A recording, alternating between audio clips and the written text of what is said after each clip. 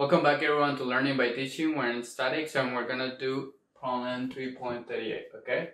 It says, determine the forces in cables AC and AB needed to hold the 20 kilogram ball at D in equilibrium if force is equal to 300 newtons and D is equal to 1 meter, okay?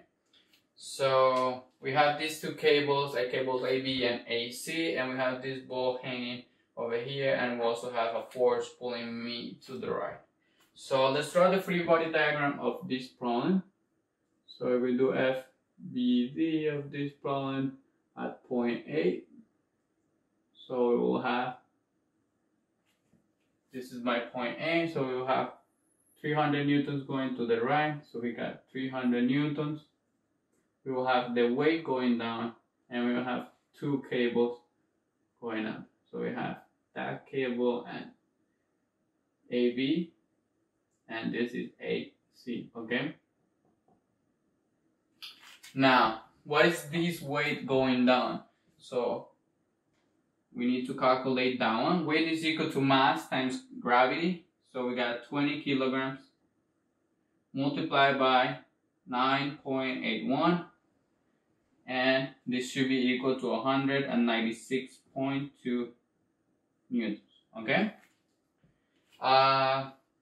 In order to know the angle of these guys, so of AC and also the angle for AB, we need to find them with respect to the height of these cables, okay? So let's call this red angle gamma. So for this guy it's gamma, and the blue one is going to be theta. So let's find gamma first. So if we want to find gamma, we can do it by applying the inverse tangent, and since we know tangent is opposite over adjacent, so how much is the opposite? The opposite is 1 meter plus 1.5 meter, so that gets me 2.5 meters, all divided by the adjacent, which is this guy over here, and it's 2 meters. Okay, we can use our calculator over here. So we got inverse tangent of 2.5 divided by 2, and it's equal to 51.34. So this is equal to 51.34 degrees. And we know that gamma is equal to the inverse tangent of the opposite, which is only 1 meter, divided by the adjacent, which is equal to 2 meters.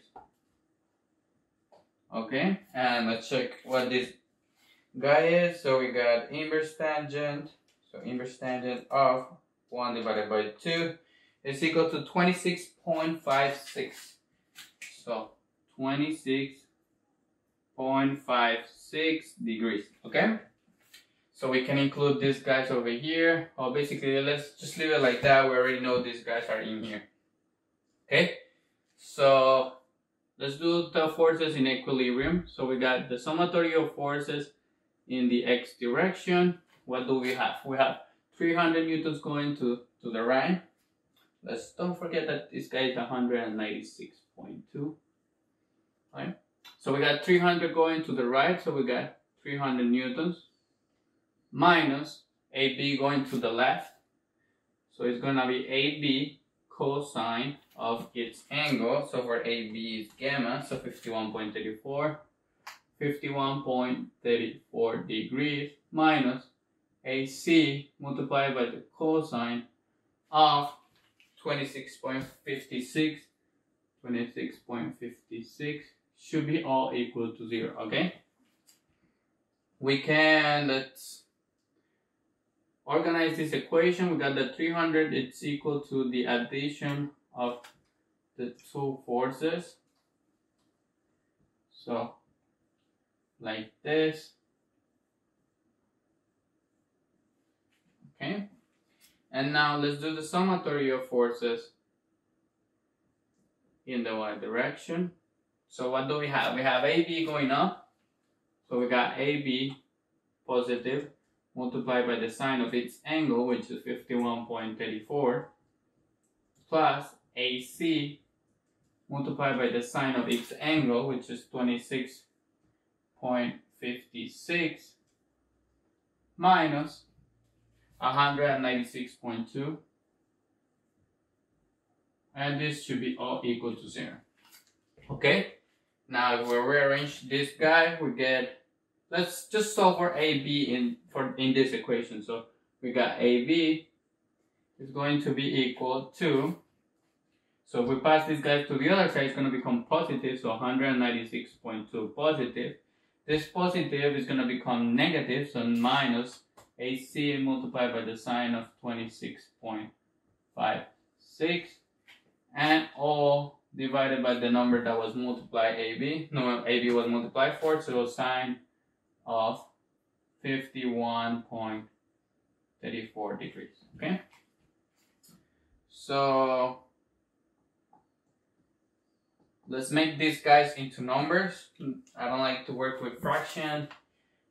So let's see, 196.2 divided by the sine of 51.34. So sine of 51.34 degrees is equal to 251.3. So this is equal to 251.3 minus sine of 26.56 divided by 51.34. So sine of 26.56 divided by the sine of 51.34. And we get that this is equal to 0.573. So we got 0.573 being multiplied by AC. Okay, so this is what AB is equal to. Let's erase this over here so we have more space just in case we need it. And let's plug this guy into this guy. So we got 300 newtons equal to AB, which is all this. So 251.3 minus 0.573 AC multiplied by cosine of 51.34. So cosine of 51.34 plus AC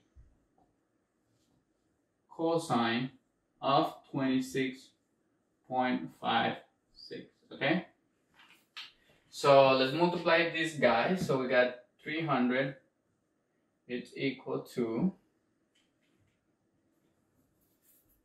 I want to erase this guy too.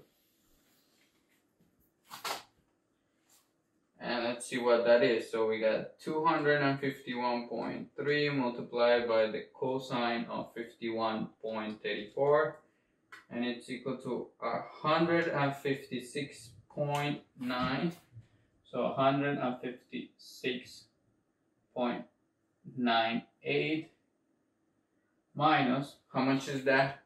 0.57 multiplied by the cosine of 51.34 is equal to 0.358 if we round it up. AC plus, how much is this cosine? So cosine of 26.56 is actually equal to 0.8948C. Okay? So what we can do, we pass this guy over to this side and we add these two guys together. So we got 300 minus 156.98. This side becomes 143.01 equal to, and let's see what these two guys add up. So we got 0.94 minus the 0.358. It's equal to 0.536 AC. And if we solve for AC, this should be equal to, so we get 143 divided by the 0.536, and this is equal to 266 newtons. Okay? Now, we can check what AB is equal to using this final equation, this guy over here. So AB is going to be equal to 251.3 minus 0.573 multiplied by 266. Okay? And what is this equal to? So we got 251.3 minus the multiplication of the 0.573 multiplied by 266, so my final answer. And this is equal to 98.7 newtons, okay? So we found the magnitude of the force AC, and we also found the magnitude of the force AB. Okay, thank you guys for watching. If you guys have any questions or any comments, just post it down below, and I'll see you guys in the next video.